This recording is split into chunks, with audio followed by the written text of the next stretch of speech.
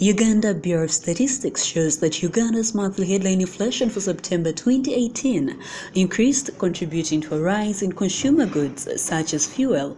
This is according to the Consumer Price Index report. This measures the price of movements in a basket of goods and services over a given period of time.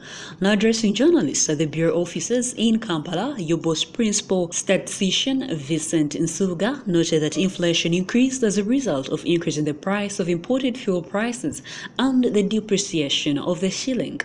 The report indicates that monthly energy, fuel and utilities registered 0.1% rise in September 2018 from an earlier drop of 1.1% recorded in August 2018 due to an increase in prices of solid fuels like diesel, petrol and paraffin.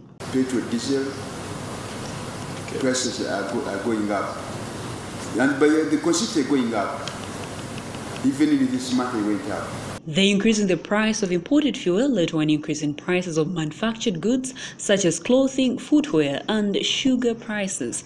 The annual inflation of clothing and footwear increased to 7.2% in September 2018 compared to 3.7% that was recorded the previous month.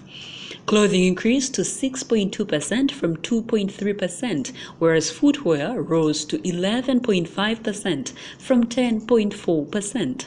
Things like clothing, whose inflation has contributed to that of inflation to go up. Basically, that's what has been transferred during the month of August, September 2018. However, on an annual basis, headline inflation for a year ending September 2018 slightly decreased to 3.7% compared to 3.8% that was registered during the year ending August 2018. That does not mean that the prices of goods and services have come down. It is just the inflation. They have gone up, but at a slow pace. My director normally gives an explanation of a vehicle traveling from here to Masaka.